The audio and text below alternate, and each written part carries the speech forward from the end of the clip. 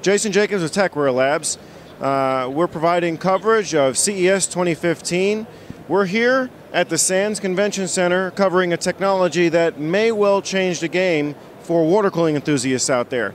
This is Captherm Systems, and they have a phase change cooler that is self-contained and uses some really cutting-edge tech. Please tell me a little bit more. I'm Timo Minks, CEO at Captherm, and we developed a two-phase, multi-phase cooling technology that is based on a solid-state approach and is effectively directly aimed at replacing existing water cooling technology. Exactly how does it work? Tell me a bit about this explosion I see going on in the background. So in order to be able to bring the technology to market, we had to create a hermetic enclosure in order to contain the fluid for the phase change effect. This is truly hermetically sealed in the military sense that there is no diffusion of any sort. On a helium leak detector mass spectrometer, we're typically in the range of about a helium or a sugar cube of helium gas of leakage over 3,000 years.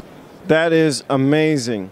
That is certainly something that no water cooler could come close to. We estimate because of that, this is not really a choice that we had, but we had to create this hermetic enclosure, and as a result of that, we estimate the mean time between failure, or mean time to failure, to be in the range of approximately 100 years. Somehow, I don't think the system is still going to be running at the end of 100 years. Probably not. We're looking forward to bringing more and more innovation on the market on an annual basis as well, so there will be performance improvements. This is still a very early, or the first revision of the product of a new technology. We do see great opportunity to even improve on the thermal performance further as we go along. And the thermal performance is due to a couple of factors. You were telling me a bit about how you combine those metals together to make this cooler. Correct. So in order to combine the different materials that we need, we have copper at the very bottom for thermal conductivity. We have stainless steel to be able to fusion weld a sight glass into it so people can observe the phase change effect. We use a 20 thou layer of titanium in order to avoid the creation of brittle iron-containing inner layers between the traditionally incompatible metals of stainless steel and aluminum. And then we go to different aluminum alloys in order to connect a low-weight aluminum heat exchanger condenser to the assembly. Typically, these metals are too dissimilar, too highly dissimilar. They're actually on the exact opposite ends of the spectrum, and typically considered unweldable to one another. So since traditional means were no option for us in that regards, e-beam welding, laser beam welding, friction welding, we had to resort to more unconventional means, which for us meant explosion welding, which can be seen in the video behind me here. Well, that's really cool. Tell me a bit about how the actual phase change works and how does the radiator that sits on top of it work? Sure. So the phase change effect, in essence, if we look at air cooling and water cooling, which everybody knows and is familiar with, we're staying in the single phase. We're taking a medium, either air or water, heating it up and cooling it down to transfer heat. We're effectively working with a specific heat of those substances, either air or water. If we're going to multi-phase, we're going to heat of vaporization, which if we compare water in that regards, water 1 kilogram to heat that up by 1 degree Celsius takes roughly 4-point-some odd kilojoules of energy. If we wanted to evaporate 1 kilogram, 1 liter of water, it will take about 2,000 kilojoules of energy.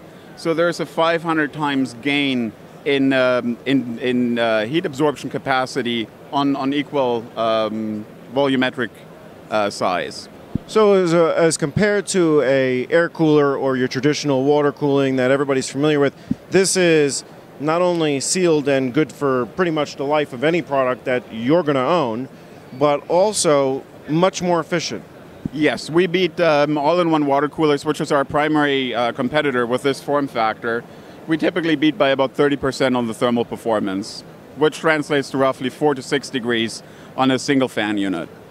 All right, and I see you've got two units back here, the MP1120 and the MP1240. You were telling me that those are rated at 2 different TDP wattage ability to absorb.